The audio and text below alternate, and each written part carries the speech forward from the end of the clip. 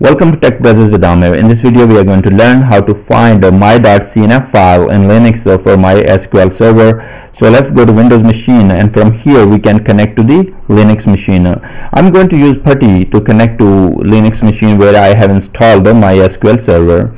Now the node name is the TechBrothersIT and node 1, and the port 22 is fine. I'm going to change some appearance, font size, and make it bold so we can see that what we are typing. And here is our Linux box. Provide the username and provide the password. Okay, we should be all good. Now if we would like to check the status of our MySQL server running, so we can say sudo systemctl status mysql d. Once you type it, provide the password, and I think I have provided the wrong password here. Let me see.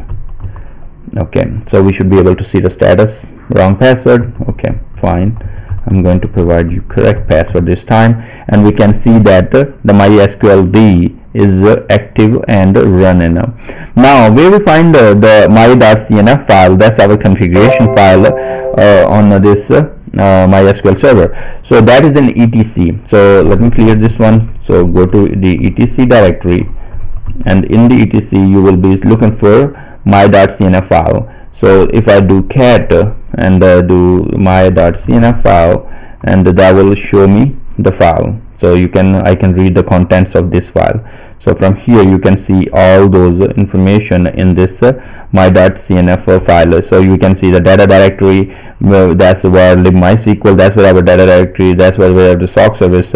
So we have socket where live MySQL, where your logs are going. So every configuration you're going to have a lot of configuration. If you want to change for your binary logs or error logs or general logs, you are going to make some changes to your my.config file. That's in etc slash so it is in etc slash my.config. that's where it is. Okay, if I want to make change to it, let's say, so what I will do sudo vim my.cnf, and it will open in the editor, and then from there I can make any changes.